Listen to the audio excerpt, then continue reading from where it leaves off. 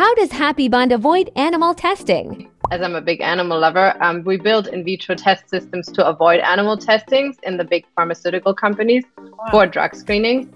And one major part was arthritis and rheumatoid arthritis. So we basically simulated the disease in the lab without using any animal models.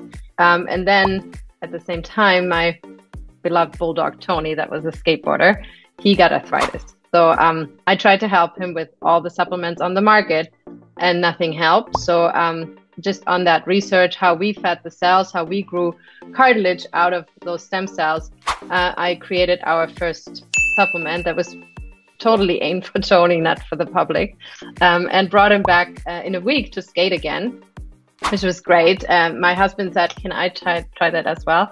And he did. It is human grade, so all safe.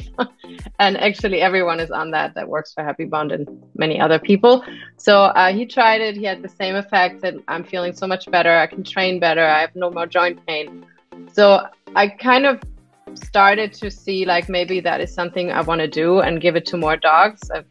So we started with that product and launched it, and that was my entry into the pet industry. And I learned a lot in the journey, and it wasn't, I didn't know anything about it when I started, so all very new.